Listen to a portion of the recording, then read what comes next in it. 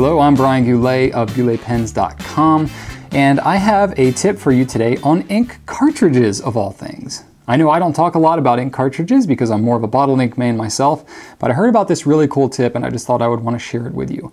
This is for you ink cartridge users out there who are on the go. This is about carrying around a spare ink cartridge inside the body of your pen.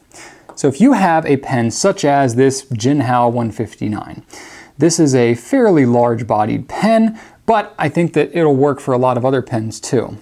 So basically, if you have a pen that is a standard international cartridge type, like this Jinhao, you have this pretty recognizable standard international converter.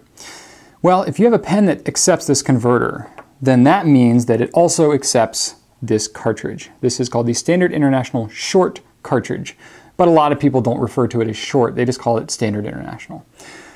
If you have two of them, you'll notice that if you put them up back to back, they are almost exactly the length of a Standard International converter. And that's kind of convenient, because if you have a pen that fits a full-size Standard International converter, that means that you can actually carry two cartridges around in your pen.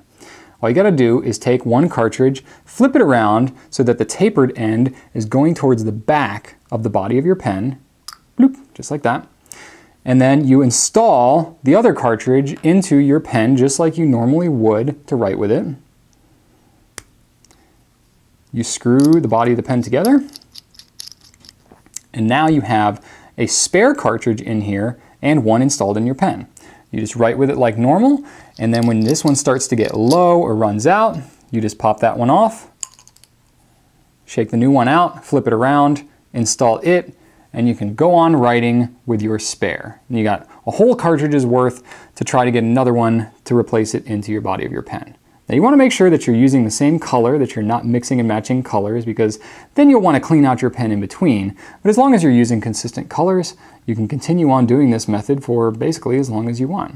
So that's a neat little trick there that I thought would be handy for you cartridge using folks out there. So if you like this tip and you want some more like it, I've got lots of other great ones on my YouTube channel, and you can subscribe to that as well for more that I will do in the future, or you can check out my blog at inknivo.com. Thanks so much for watching this video today, and write on.